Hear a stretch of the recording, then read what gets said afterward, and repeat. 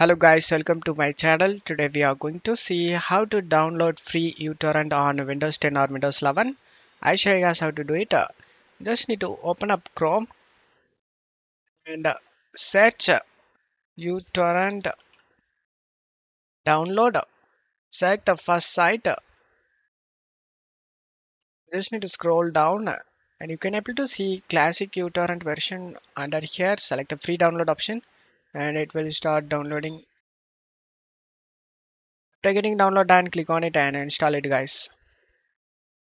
Select yes. Select next.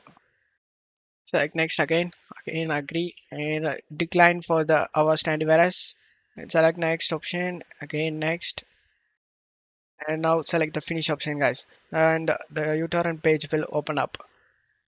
Just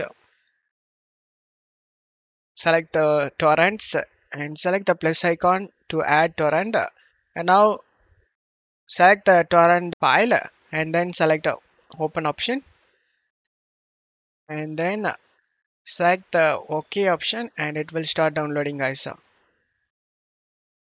In default it will be downloaded in downloads folder, so downloads folder, after the downloads done you can able to see it guys. No further level guys, thank you.